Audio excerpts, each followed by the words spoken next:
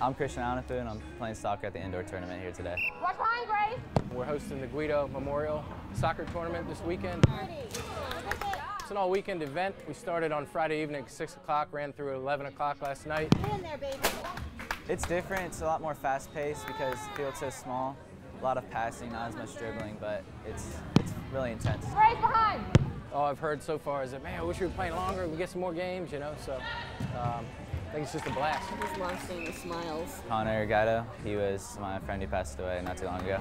Good. Connor, I mean, he epitomized what we hope to, you know, have the opportunity to work with in youth soccer as a kid who just loved the game. We're all thinking of him here. He'd love to be here. Memories of his play and his passion for the game, I mean, I think you're seeing it, you know, really kick in. Everyone signs it after their game, and it really just is an extra reminder to think of the people who you care for and who care for you before you do anything rash. Did they all sign it already? So it's kind of fun to remember him while we all play together. He just always smiled, you know, he just loved playing. I'm gonna miss just hanging out with him like every day. It's great, you know, not only helps the kids, but, you know, keeps the memory moving forward. So it's kind of just to play for him because we didn't get to for our school. Let's go back to the accident, if that's okay. What was your first thoughts?